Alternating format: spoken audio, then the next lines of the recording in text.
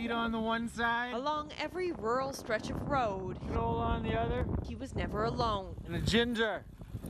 There she is. For 7,700 kilometers, this team rode or ran.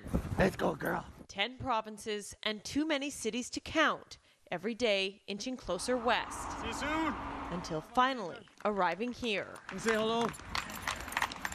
We are finished.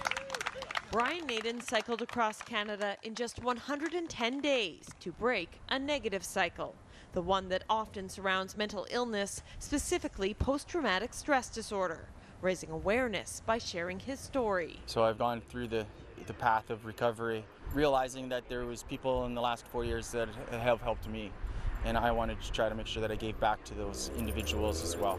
With the goal of raising funds for the Vadic Foundation in order to provide scholarships for those living with PTSD, Naden and Ginger set off from Prince Edward Island, facing one challenge. We completely ran out of water. After another. 1,100 meters straight up, and we'll see how we do, because I have no friggin' idea. But gaining a fan base along the way. It's just been amazing watching him do what he's been doing. I'm really proud of him.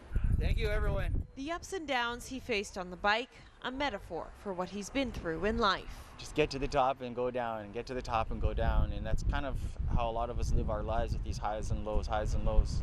And this was a high, not only to finish the journey, but to do it here at the newly built BC Afghanistan Memorial. These are the people that I think about as you're cycling.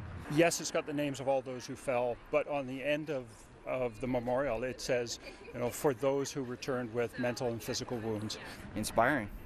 I just hope that Ginger and myself have had the opportunity to inspire others as well.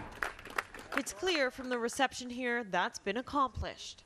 Perhaps more importantly, for those still struggling, is proving what can be done when you know you're not alone. Ginger, come on. Kylie Stanton, Global News, Victoria.